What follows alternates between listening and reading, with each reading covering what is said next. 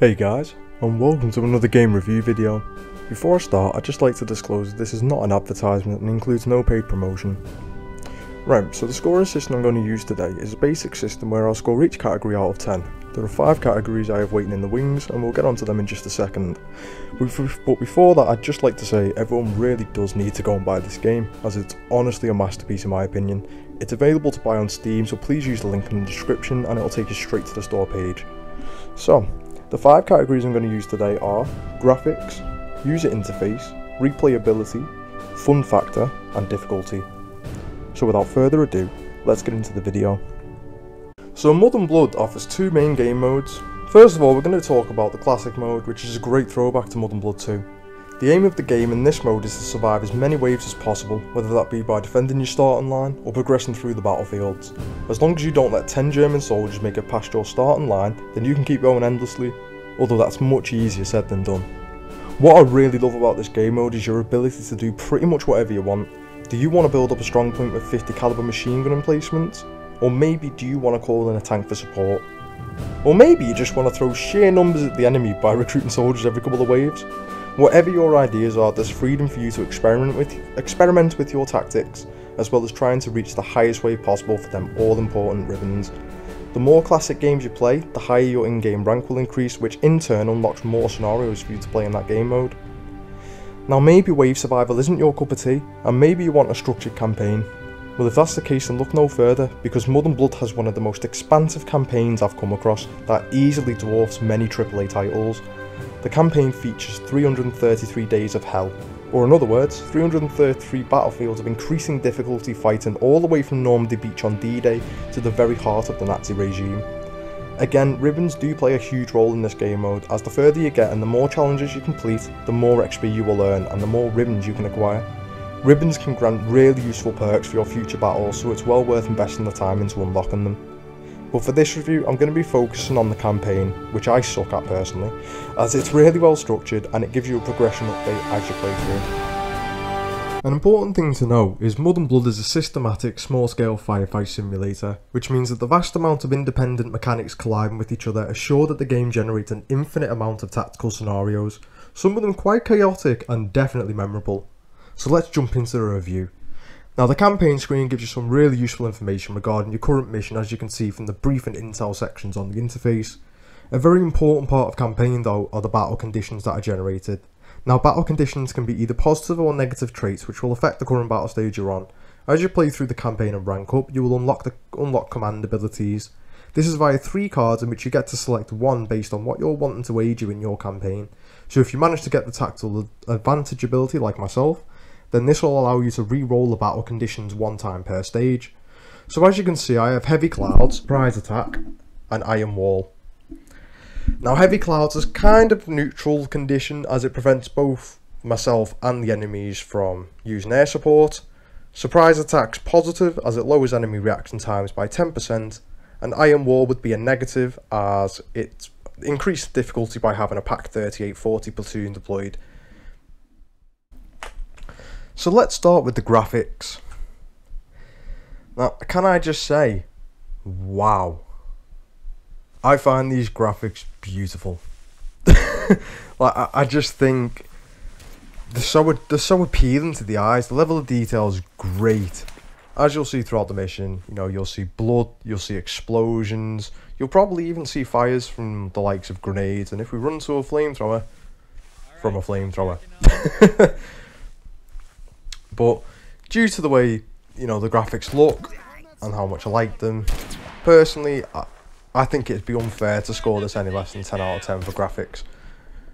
Because I think there's not a lot of games out here that use this style of graphics.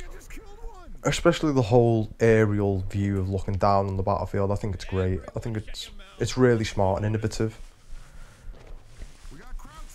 Now the next thing I'd like to discuss is UI.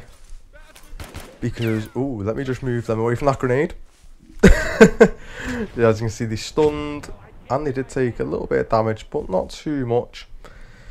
Yeah, but the UI, I'd like to talk about it because I've got to say, I think the game's so very cleverly coded, and the whole system behind it all is honestly insane and well thought out.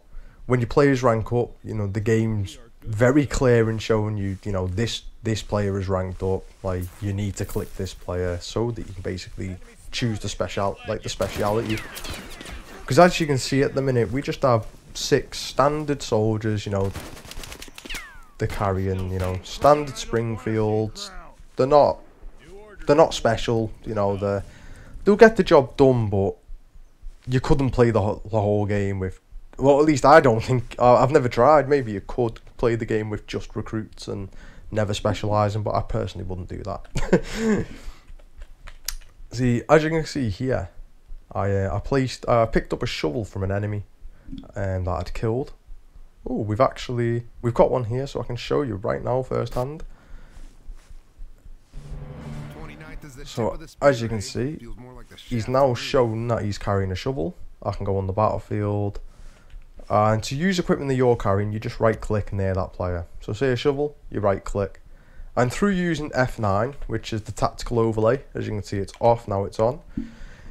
You've got the radius of cover, so you've got your cover radius here in these trees. So that means if your soldier's within this white circle, then he's invisible to the enemy, but he cannot combat them.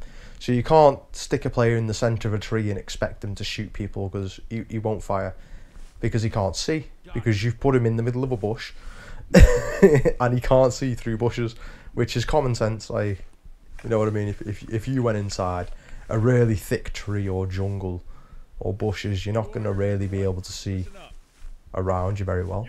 So I think it's quite smart, and it makes a lot of sense. Now the way I use it, again, this sort of user interface related, is I normally just use the drag, just make a quick little selection like that. But you can, so I can click number 1 and it will move him, because he's the first soldier, and then 2, and vice versa. So they are like numbered 1 to 6. If you want to select them all, click 7, and that'll select all of them. If you want different formations, I just keep clicking 7 and keep clicking on the spot, and they'll get into different formations. Now if you leave them on top of each other like this, oh, I actually forgot I'd selected 7 then. If you leave them stood right on top of each other, you will get a 5% like negative effect, where your players, your soldiers are that close together, they can't physically shoot properly, they can't be as accurate as they want to be. See, we haven't got any rank ups yet, but when we rank up, I can show you guys the specialities, and we can discuss the user interface a little bit more. See, as you can see, 2 of our soldiers have just ranked up, and the game's very clear in showing you need to click on these 2 players. Hence why you've got, you got your gold arrow jumping up and down, or your rank. So you click that, and as you can see, the user interface is brilliant. You've got loads of different options for what specialist you want to go into. So let's say we pick Signaler, for example. Oh, wrong one. It tells you it's a Signaler, it tells you what they can do. They can call powerful support with the radios, and it informs you that they're slow movers. See, in comparison to this, if we look at light infantry, it tells you the shock infantry with medium range capabilities. This means you realistically want them in your front line to push enemy emplacements and stuff. And it tells you the fast movers, which again ties in with this guy's fast, get him up there. So if we just click on this, let's say we pick a gunner, we pick a sniper. Now when either of these level up, rank up again, once you get your 2nd rank, now soldiers rank up every 10 experience, so that's always something that's important to remember. So once they rank up again, it'll give us the option to either level up their ability, like the combat, basically the combat level, the weapon, or you can even get skills. Now skills are so useful in this game, because your skills, so let's say you choose the light infantry, for example. First skill you're going to get, it's going to be a smoke grenade. Now smoke grenades are amazing because you can deploy them, they cool down quickly, so you don't have to wait ages before you can use another one, and it gives you cover while you're moving your troops and getting into position, so on and so forth. Would you be surprised just how useful it is and how many times it saved my ass? So let's just rank these up. I'm not really putting too much care or thought into it, because I really just kind of want to show you guys what it's like when we get another upgrade. let's say we just, oh, I actually meant to, oh, I was going to say I meant to click officer and I nearly clicked something else. Let's not do that. User interface wise though, I'd give it a 9 out of 10 personally. I think it's good. I think it's really well thought out. It's not confusing. It doesn't leave you sat there scratching your head wondering what you're supposed to do. You know, it's very clear. And realistically, that's the most important thing in a game, is that it's clear and it's easy to understand. Because if you're playing a game and the UI makes no sense, it just frustrates you. You're going to be stuck in a situation where you're not enjoying yourself because you can't understand the game you're playing. This is something you will never experience with Mud and Blood because the UI is very well thought out. Now next, I think replayability would be the next topic or category we should really score on, because with any game, replayability is important. You know, if you've got a game and once you've played it once, you've played it, like, you might as well have played it 100 times, then you're not going to enjoy yourself. You know, you're playing it, it's boring. You know, you end up doing the same things, nothing ever changes. This is not Mud and Blood. With Mud and Blood, as I've explained, you know, there's always something new happening. There's always a new tactical scenario. There's always new tactics you can use, and the battlefield's procedurally generated, and it's always different. You're never gonna play through the campaign and be like, oh, I've had this exact map generation before. It'll never happen. You will always have a new generation that you've never before seen. And I quite like that, if I'm being honest. I really do. So as you can see, you got the Panzer Faust, or Faust. I'm not too sure how you say it because I'm just terrible. But this is like another tool, the same as the shovel, except this one, obviously, you shoot a rocket. It's a one-time use, but, you know, it's useful, and it really does save your ass. A lot of times I've had to use it to take out artillery and vehicles and stuff like that. Although sometimes it's even good just for like enemy suppression. See, I've stunned both of them. That would really give me time to push up through this tree line if I was closer. I'm not a tactical genius though, let me just put that out there. And I think it'll be clear watching this video that I am not a tactical genius. Alright, let's go. So, you see we've got a more difficult enemy there. You've got your standard Krauts, which is what they're called in this game. Which are these ones here. He died instantly, wow. See, now we've got a second upgrade, so we can choose, this is where you can choose combat, weapon, skill. That's a permanent skill though, which is, it lasts indefinitely. Great skill. Let's go for combat though for now. See, you don't have, with campaign, it's not the same as the classic mode where if 10 Germans get past you, that's it. You could technically cheese the game if you could find cover the whole way. You could run, like, I've got stage where I'm at this stage before in different levels where I've had one person left alive and I've had like 10 or 15 enemies left to fight, but luckily I've had cover all the way along the top or the bottom where I've just ran between tree and tree and eventually managed to get like him over the finish line to finish that like stage. So it's not the same as classic, like you don't have that threat of if you don't have to kill everyone. As you can see, I've unlocked this skill which allows me to mark a target, so I'm going to focus on him as he's the most dangerous enemy there.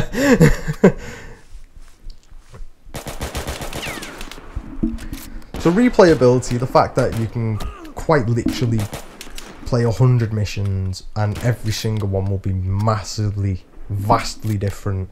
I'd say 10 out of 10 without a fail, because you can literally play the game 100 times and always have something new happen, and that's what matters.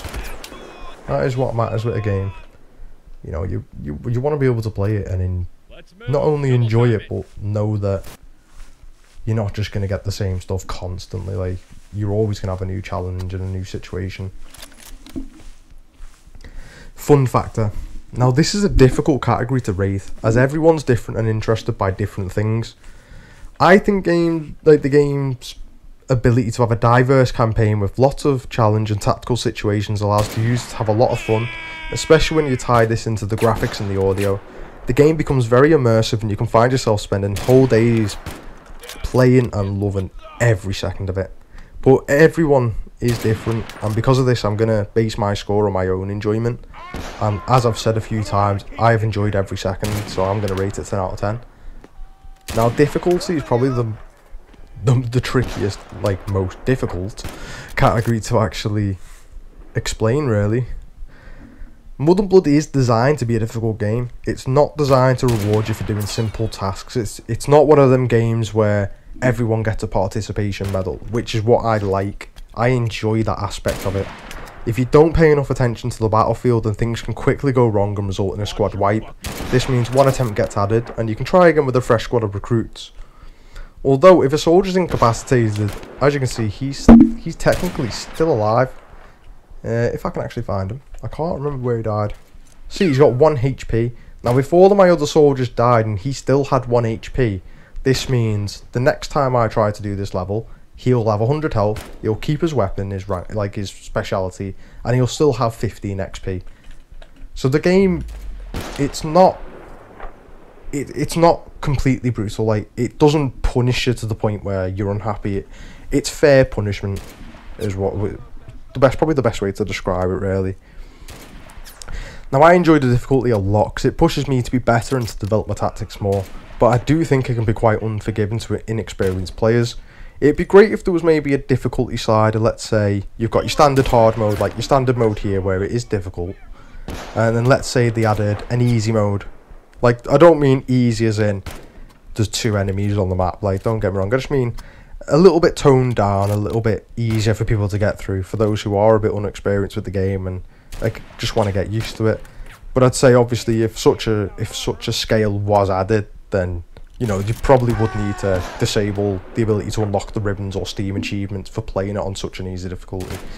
But it's just an idea of my own, you know, it's not implemented into the game, so don't worry too much. But I'd give it a solid 8 out of 10 for difficulty, because although I enjoy it, it can be frustrating if you're new to the game. And it did frustrate me at first. But like I've said a couple of times, I love the challenge. So I'm going to push these up, and we're going to try and get through this level to wrap up the video. And I'm hoping that, like, I'm not an amazing video reviewer, you know, I'm not huge on the YouTube like scene and stuff like that, but I'm hoping that I'm hoping I've been able to give this game the care and dedication and the respect that it deserves, because it honestly is so well made. And the fact that that one single developer, yes, that's right, one single developer made this game is honestly phenomenal. I think it's amazing. Like, you see full game studios pour millions into games, and some of them are the worst things you could ever play. Like, they just feel terrible. Whereas with Mud & Blood, you don't have that. You really don't have the sense of, oh, I'm not enjoying this. It is a game where you can pour 100 hours into it and you will love every single hour. Like, it is so well made. I'm kind of waffling a bit, probably. You probably think I'm waffling, but I've just got a lot of respect for the fact that a single developer could do this much on their own. Like, it is amazing. And Mud & Blood, to be fair, it does have an amazing community. It does have amazing community. There's a Discord server, everyone's always wanting to help. You know, you can always get advice and so on and so forth. But as you can see, we crossed the line at the end. You know, it's got stars on it. It's the exact same as your starting line, so you can't really miss it. And it basically just says you've got to go from this point A to point B. So, you know, stars to stars. From this star to that star. Worst explanation ever. But essentially, you know, as long as all of the soldiers you have alive that aren't incapacitated, that's the important point. Because if they're incapacitated, it doesn't matter, you can still finish the mission. Then you've completed that mission. So as you've seen, although there were enemies alive at the end, I just ran. I got into a tree close to the line, and then I made a run because I knew my soldiers could make that run and it's like once they crossed the line, we were done. So at the end, we're here. We've got an XP table basically, and it also shows us the awards that each soldier has got. So now the next battle we go into, these 2 soldiers will be 100%, and now they are baptism by fire, which is +1 veterancy save. So my understanding of veterancy saves is basically if someone shoots your soldier and it should kill them, it will use a veterancy save instead of killing them. But once that veterancy save's used, it's used. And you know, like, you can stack them, but when you run out, you know, your soldier will die if it gets that shot. So secured the sector. That's a standard, you know, that's the standard XP amount. You'll get 2,000 for completing it. You then get the amount based on how long it took you to do it, the amount of enemies you killed, and then how many people you had left alive. Now your win streakers say, I've done this mission, now I've got the next mission. So if I manage to do the next mission in the first attempt, my win streak goes to 2 and I'll get additional XP.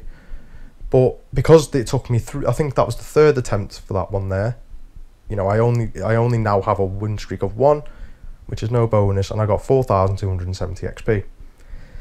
So if we go into career, this is now, we're now like halfway to getting 50,000 and ranking up again. We're currently a captain. You know, we're getting there slowly. Now, one thing I did like, which I'll touch on, because this review's been based on the campaign, although I have mentioned ribbons a couple of times, and you're probably looking at this now thinking, why is some horizontal and why is some vertical?